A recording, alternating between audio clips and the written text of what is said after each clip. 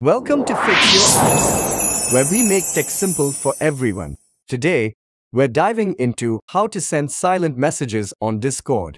If you find this video helpful, hit that subscribe button and stay updated with all our latest guides.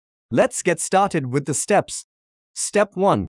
First, grab your phone and launch the Discord app. Make sure you're logged into your account. Step 2. Look towards the bottom left corner of your screen and you'll see your list of servers. Go ahead and click on that. Step 3. Now, scroll through your servers and tap on the one where you want to write a message. Step 4. Once you're on the server, click on the general channel or any other channel where you're allowed to send messages. Step 5. At the bottom of the screen, you'll see the message input area. Tap on it to start composing your message. Step 6. Begin your message with the @silent command.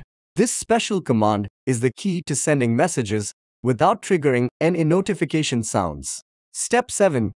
After @silent, type your intended message. Feel free to include text or attach any files, like images or videos, to your message.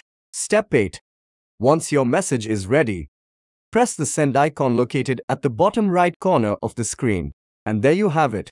You've just sent a silent message on Discord, allowing you to share information without making a sound. Thanks for watching.